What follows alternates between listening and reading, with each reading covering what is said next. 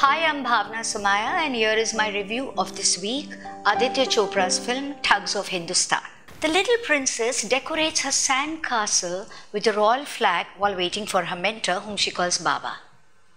The king and the queen are anxious because this is the first time the little prince is accompanying the warrior. Set in 1795, Vijay Krishna Acharya tells the story of old India, the royalties and the palaces, and also about the British East India Company threatening our freedom. 11 years later, John Clive, Lloyd Owen, continues to be the antagonist, while Khuda Bakhsh Azad, Amitabh Bachchan, is the loyal warrior who dreams to free Hindustan. The other protagonists include Firangi Malla, that is Amir Khan, a small-time thug from Awadh who will sell his soul for money. He rides a donkey who he addresses as Nawab and plays the flute to signal his folks of an opportunity. The beautiful Suraya, Katrina Kaif, is a court dancer now engaged to entertain the foreigners, and Zafira, Fatima Sana Sheikh, the only survivor of the royal family, is sworn to vengeance. First and foremost, it is important to emphasize that the scale and the grandeur of the film is extraordinary.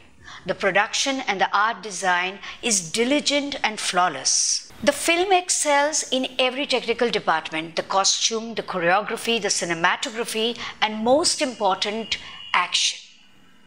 Precisely written and passionately directed, Vijay Krishna Acharya grips you with a screenplay combining diverse characters and thought-provoking dialogues. This is a film more about star presence than performances.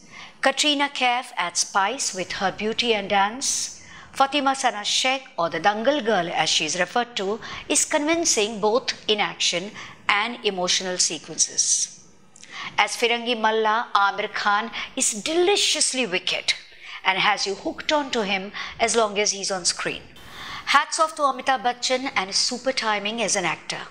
As a warrior, he rides a horse, shoots arrows, jumps off the cliff, and dives underwater.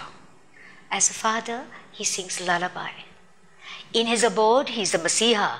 Locked in chains, he resembles Jesus Christ. Thugs of Hindostan is long, slow, takes many liberties, and has serious continuity problems.